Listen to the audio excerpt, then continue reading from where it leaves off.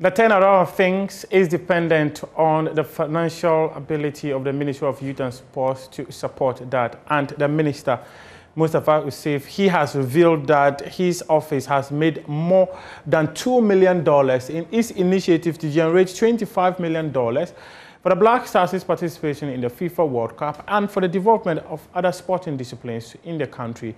However, he says the target is still below what they desire.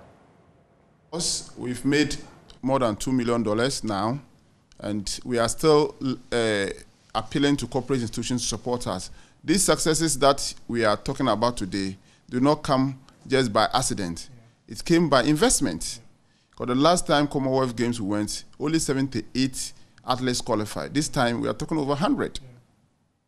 So it means we gave opportunity to more athletes to go for qualifications. And they've qualified. They prepared.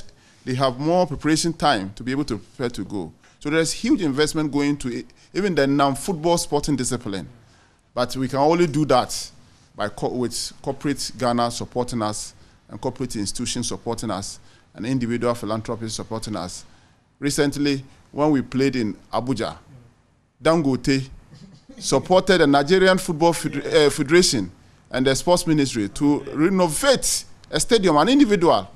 So you can imagine, we have similar rich men here in Ghana. We are calling on them to support us so that we can position our sports sector as well.